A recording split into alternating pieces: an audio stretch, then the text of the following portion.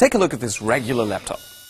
This is 34% plastic, 14% non-ferrous metals, 11% copper iron alloys, 32% ferrous metals, and 1% circuit boards. And almost 100% can be recycled.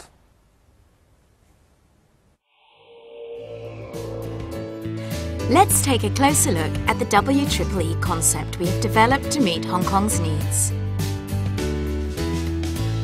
8 satellite locations will serve as convenient collection points for the general public to dispose of their electronic waste.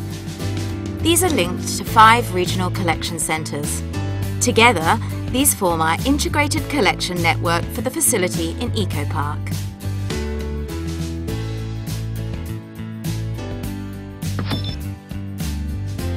The WEEE treatment and recycling facility design is based on experience gained from many years of operational performance and utilises state-of-the-art German technology.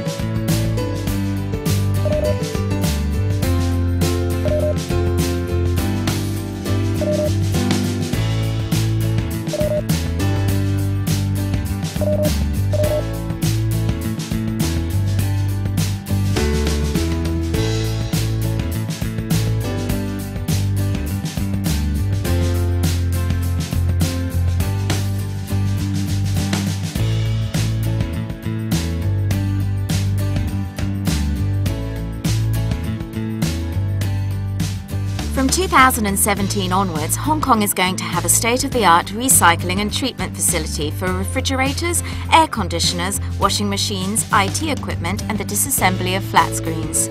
This facility is not only about the recovery of valuable material, but we make sure that the electronic waste is handled safely and in an environmentally sound way. Let's take a closer look at the individual treatment lines.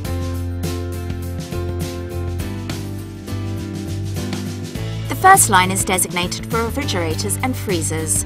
The complete recovery of the refrigerants contained in the cooling circuits and the installation of the appliances is the primary objective, since those substances pose a significant environmental hazard. In line 2, air conditioners will be processed. In a similar way to line 1, the recovery of refrigerants is its main objective. Line 3 will handle large household appliances like washing machines and IT equipment such as desktop computers, printers and scanners. The process employs a combination of manual and automated sorting, which ensures the complete separation of parts containing harmful substances like condensers and batteries. The fourth treatment line is designated for TVs and computer screens of all types and sizes. Conventional CRTs will be dismantled manually.